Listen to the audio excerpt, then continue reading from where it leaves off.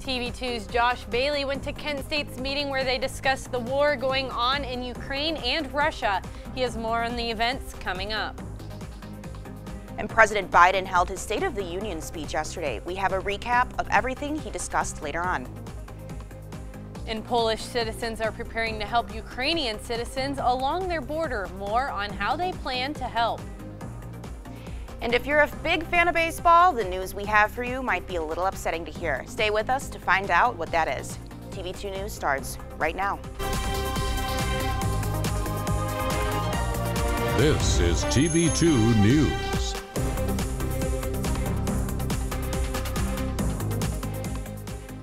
Good evening, Portage County, and thank you for joining us. I'm Anna Louden. And I'm Erin Sullivan. TV2's Josh Bailey attended Kent State's meeting yesterday about the war in Russia and Ukraine. He has more about the events. Josh?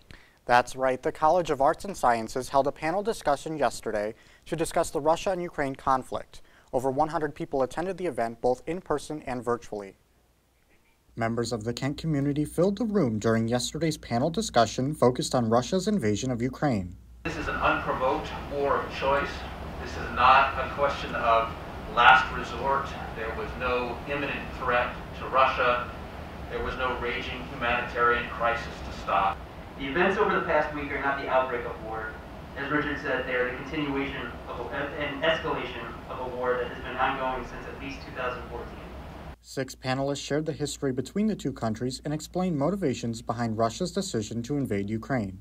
It is, needless to say, in Putin's interest to burnish this aspect of Soviet history when he makes his grossly exaggerated claim that Ukraine is in any sense today a fascist state. Those in attendance, whether in person or virtually, had the opportunity to ask questions to the panelists. What can we do to support Ukrainian academics? Several students from Ukraine spoke out about the event. I lived in Ukraine for 4 years and worked in the media there. I reported on the war in the Donbass for every day for 4 years. I'm glad that Kent State University is spreading information about it, and especially about this recent escalation. What is happening right now in Ukraine is, I think, the most important and crucial moment in our history, and I believe that we will withstand and we will win.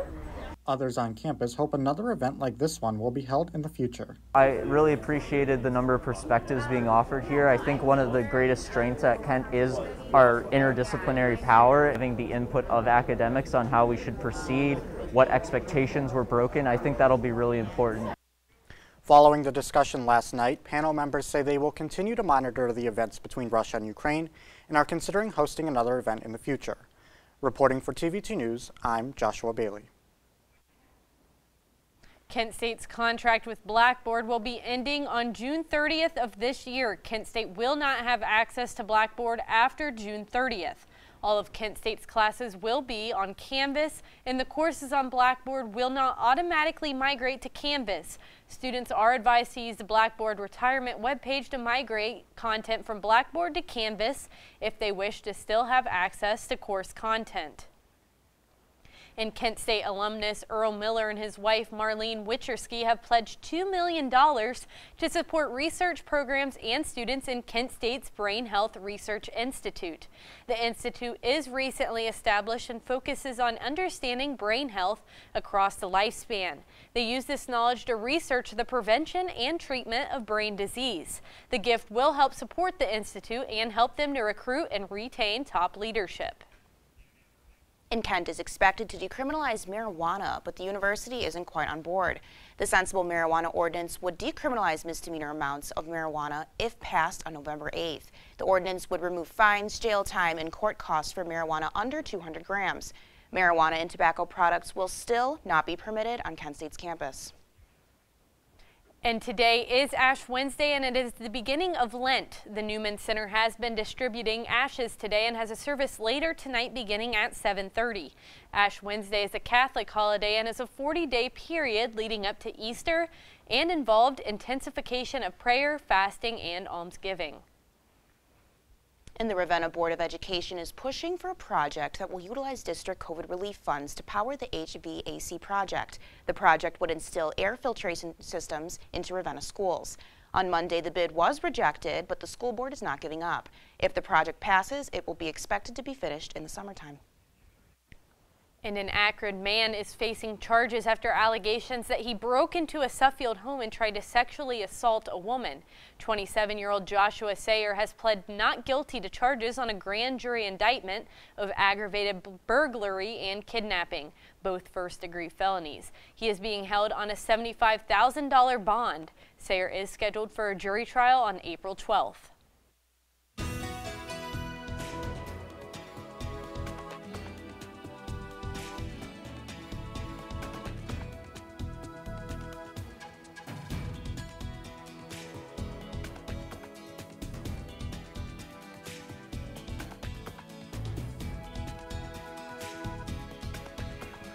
Hello, Kent State and all of Portage County. I'm your weather anchor, Nuried Hurtado, with your weather forecast. Let's see what we have for later today. Currently in Kent, we have a 47 degrees, but it feels like 44. It's kind of chill. Dew point of 32 degrees, and a wind breeze going east-southeastern at 5 miles per hour with a humidity of 50% and the visibility of 10 miles. Then we have at 6 p.m., so right now we have a cloudy weather with 46 degrees. At midnight, we might think that we get rid of this winter weather, but we're gonna have a mix of rain and snow with 37 degrees. And at 6 a.m., we're gonna have mostly cloudy weather with 23 degrees, so it's gonna get a little colder. That's all I have for now, but don't go anywhere because I have your 7-day forecast later in the show. Kent State running back has been arrested on murder charges. 55-year-old Eric Wilkerson was arrested Tuesday evening. Wilkerson allegedly stabbed 46-year-old Brian Weems in a Cleveland apartment. Police say the two men had an argument when things escalated. Wilkerson played for Kent State's football team from 1985 to 89 and was the leading rusher in the team's history. And the Ohio House has passed a bill that would get rid of permit requirements for Ohioans 21 and over to carry a firearm. Senate Bill 215 passed in a 57-35 vote. The bill would also allow gun owners to not tell law enforcement if they are carrying a firearm unless they are directly asked. And if the Ohio Senate passes this bill, it could be the end for concealed carry permits. After the first congressional map plan was rejected by the Ohio Supreme Court, Republican map makers have revealed a new plan on Tuesday. The plan outlines a map that would create 10 safe Republican seats with 3 Democratic districts and 2 toss-up districts that lean Democratic. Ohio is one of the last states to finalize its map of congressional districts and is losing a congressional seat due to its slow growth and population. If you missed President Biden's State of the Union address, don't worry. TV2 will have the breakdown and the highlights of the address. And the House has passed a new bill making lynching a federal crime. More on where the bill came from coming up.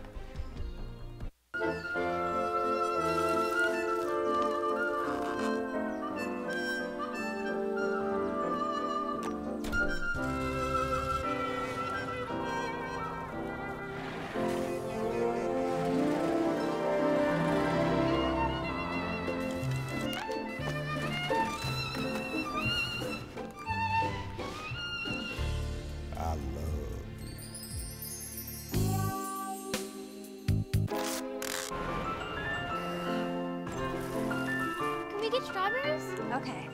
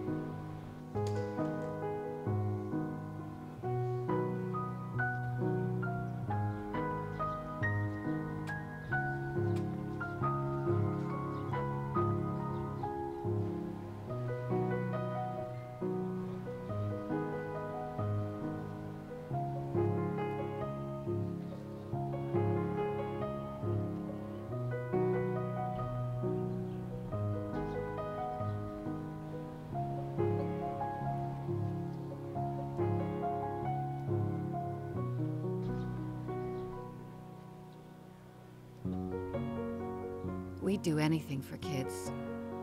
Yet 1 in 6 children in the U.S. struggle with hunger. Help end childhood hunger near you. Learn how at feedingamerica.org. Tomorrow's news leaders. Today's top stories. From an award-winning student newsroom. This is TV2 News, truly Portage County. Welcome back, everybody. Congress convened last night to hear Joe Biden address the nation on the state of affairs. TV2's Kyle Vasil joins us with a recap of the issues touched on in President Biden's speech. Hi, Kyle. That's right. Last night, President Joe Biden gave his first State of the Union address. The first half of the address focused on the war in Europe. The president used the address to condemn Russian President Vladimir Putin over the war in Ukraine. He also rallied global support to help Ukraine in their time of need. The second half focused on reviving his stalled domestic policy agenda in Washington.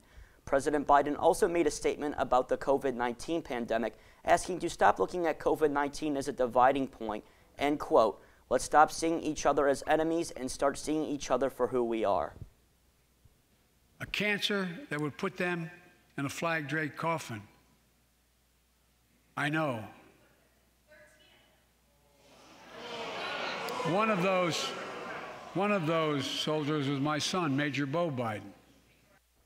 Colorado Representative Lauren Boebert interrupted President Biden during the State of the Union address. Last Tuesday night, the president was interrupted in the part of his speech when he was honoring the armed forces members who became ill due to exposure to burn pits, which included his son, Bo Biden, who died of brain cancer in 2015.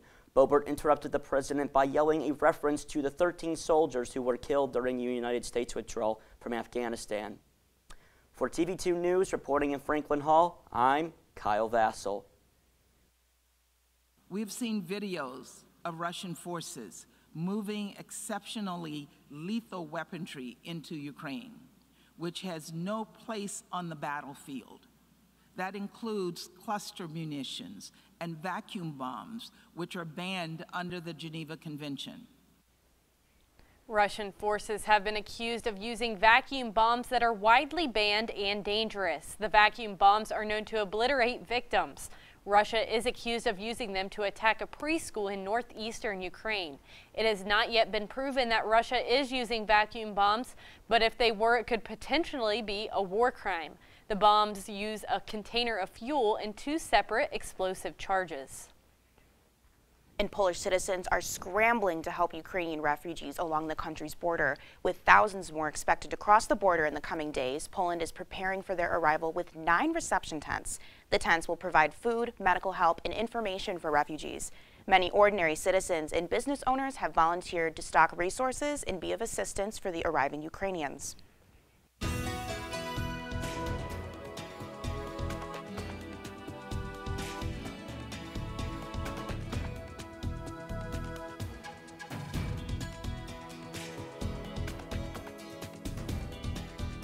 Welcome back, Portage County. I know you've been waiting for the rest of your weather forecast, so let's get into it.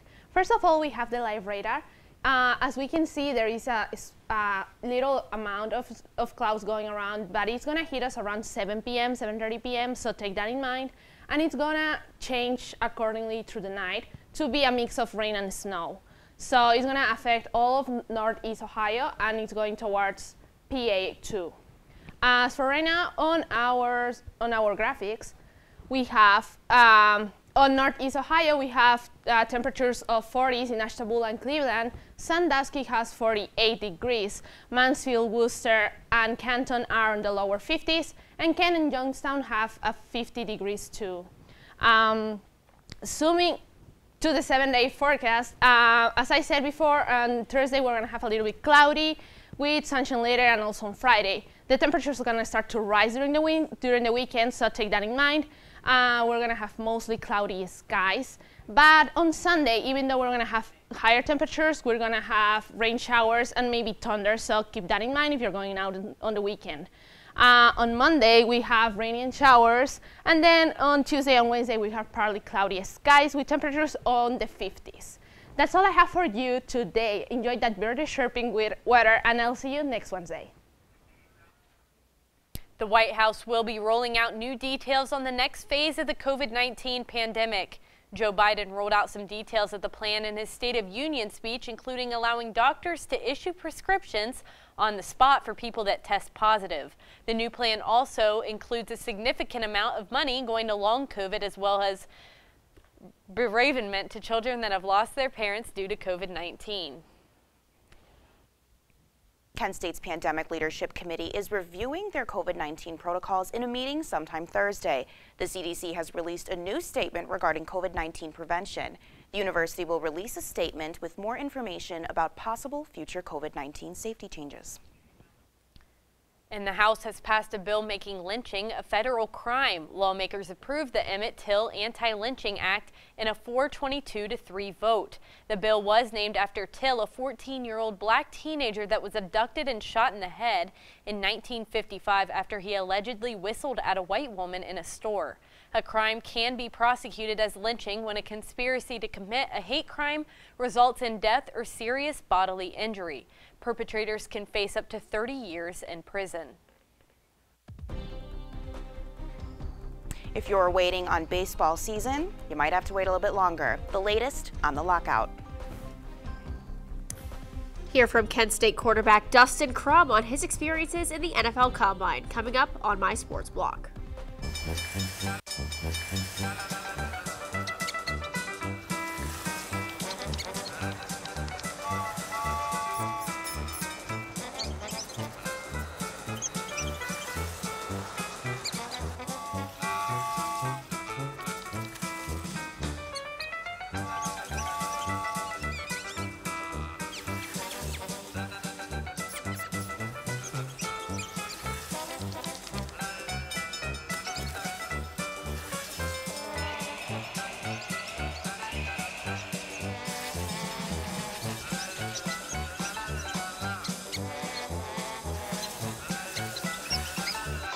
Will spend 15 minutes watching online videos like this one.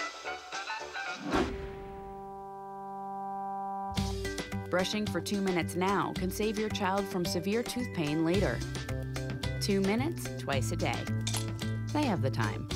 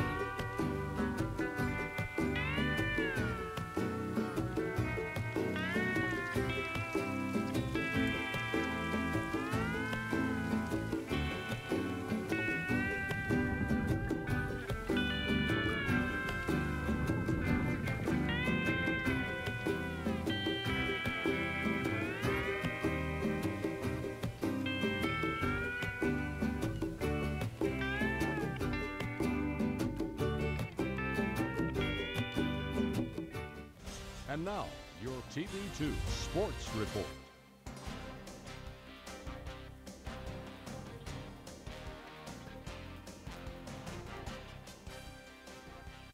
The clubs and our owners fully understand just how important it is to our millions of fans that we get the game on the field as soon as possible.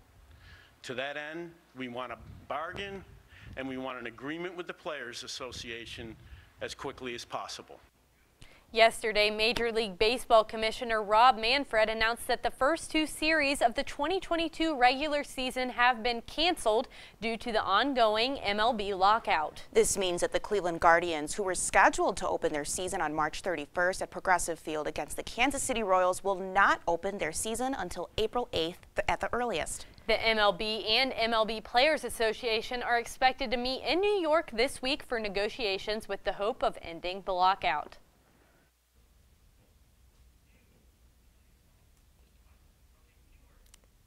Good evening, Portage County. My name is Liv Sharp, and I've got a recap of all things Kent athletics, so let's get into it. The Kent State men's golf team finished the Coral Creek Invitational yesterday, tying with Texas A&M for 8th place. The Flashes were led by Chris Van Det, who was recently named MAC Player of the Week, placing 28th and finishing 6 strokes over par. Josh and Jordan Gillickson finished 33rd and 37th, respectively. The Flashes have a 2-week break before they head down to South Carolina for the General Hackler Championship. We green to the hardwood. The Kent State men's basketball team took on Northern Illinois University last night and beat the Huskies 63-55. This extends their winning streak to 11, but hey, who's counting? The Flashes got off to a slow start, but really started to take off during the second half, using their killer defense to close out the game. The Flashes were led by my man, Sincere Carey, finishing with 22 points and 6 assists.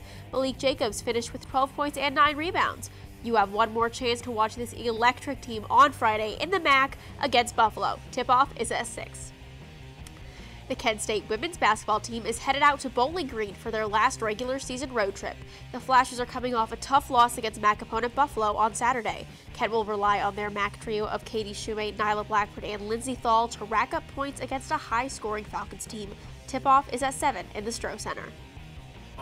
Getting to meet a bunch of guys. I've been watching playing college football the last few years, just kind of soaking it in, taking it all in. I've really enjoyed it so far. I think the interviews were big for me. I mean, obviously not being as big a school guy, teams might not have known me quite as well, so just getting a chance for them to get to know me as a person and as a football player, I think was big for me. Kent State quarterback Dustin Crum is taking part in the NFL Combine this week. The Combine is a way for NFL teams to watch prospective players in action before the upcoming draft in April. Crum talked with the media today about his experiences in the Combine and talking with NFL teams. Now from the NFL to the NBA, the Cavs are in Cleveland tonight facing LaMelo Ball and the Hornets. The Cavs are coming off a difficult loss against the Timberwolves on Monday, but the good news from that game is that the Cavs are finally starting to work cohesively without their rockstar starters. Hopefully Darius Garland will be back in action tonight to help boost the Cavs to a great win. Tip-off is at 7. That's all I've got for you tonight. As always, follow us at TV2 KSU Sports for all updates on Kent athletics. I'm Liv Sharp saying good night and go Flashes. A galactic collision caught on camera by NASA's Hubble telescope. You won't want to miss this unusual instance when TV2 returns. Can you consent with me? Imagine what you'd see if every child had a book to read. 'Cause every kid across the nation deserves a book to read, and we can make it happen right now. No, I don't know what you've been told, but kids with books learn so much more. So the mission is for us to get a book to each and every child. So let's join hands, book people unite, unearth hidden passion. Come on, we'll have a good time. Living seeds of inspiration to motivate some magic. To change the writing on the wall, writing on the wall. And make a difference. One book can inspire a child. One book can be the first little thing that helps to change a life. People unite. Read to a child today and spark a lifetime of ambition. Brush, brushy, brush, brushy, brush, brush your teeth. Every day and every night. Now it's your parents' turn. Here's what you gotta do. Let them have your toothbrush so that they can brushy brush your teeth. Good job, you're almost done. 5, 4, 3, 2, 1, that's it. Help your teeth stay healthy. Brushy brush with a grown-up every day. Fancy pants peanut butter? A big screen television? You haven't even brought a sofa yet. A motorcycle? When your father finds out, he's gonna flip his shoes with 2 buckles? What do you even need 2 buckles for? Mr. Big Shot, buying whiskey shots for everybody in the bar. From the looks of it, I'd say nobody even remembers. Feed the pig. Are you a fan of Harry Potter? Well, downtown Kent may have an event that is just for you. Wizardly Weekend will be taking place on Main Street on July 22nd and 23rd. That's right, and the group is working with businesses to develop a magically themed weekend featuring menu specials, window displays, wizardly treats, magical merchandise, and activities. Plans in the works are a 5 and 3 4th K fun run and bar crawl, painting project, vendor area, wand making station, and mini golf. Love. And an amazing new deep space image captures a literal war of worlds between two colliding galaxies. NASA has released an image of the aftermath of a head-on collision of two galaxies. The image was captured by the Hubble Space Telescope and shows the unusual triangle shape of surrounding star formations. Wow. How do you feel about Harry Potter? Are you a fan? I feel like you either are a fan or you're not. So what are you?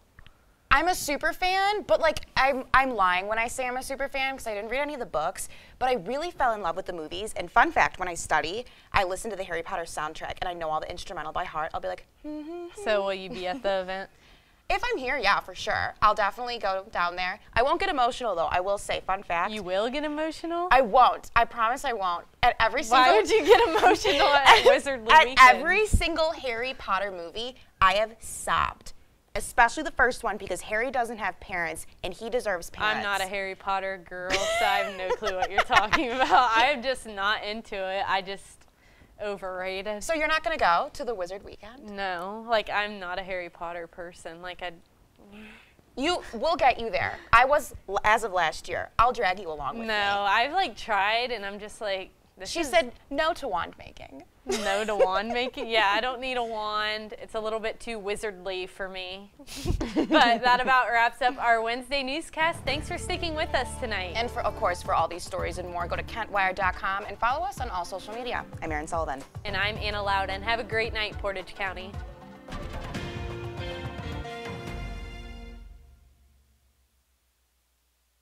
3 months ago, there weren't enough masks. We were desperately sourcing from all over the world. People were making face coverings from scarves, bandanas, and bits of fabric. Now there are plenty of masks, but some people don't want to wear them. Come on.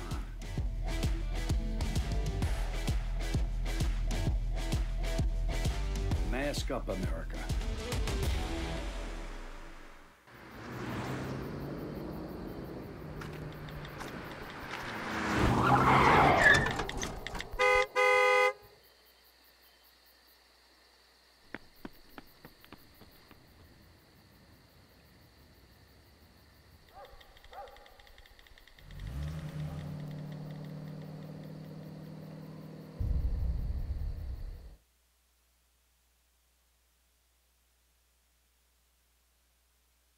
Hamilton was adopted from a rescue in 2008. He's quite the pug about town. He gets invited to a lot of parties. He knows he's a pretty big deal. How could you not love him?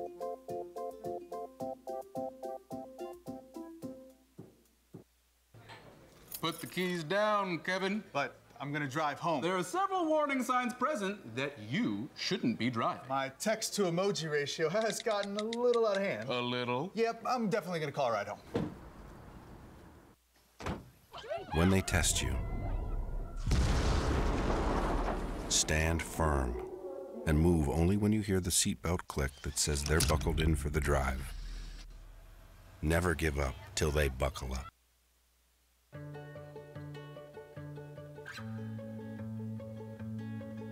I feel like her heartbeat is like same speed as mine, and I think we have this like deep connection, this heart connection in her heart, that there's room for me and Mom.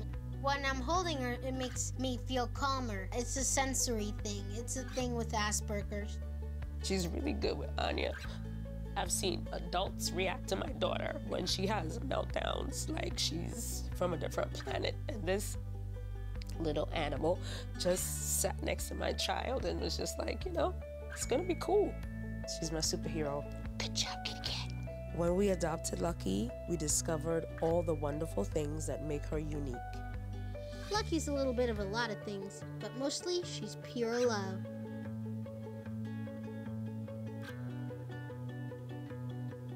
Welcome to my block party. Glad you can make it. I can do this all day. Your moves are just gay.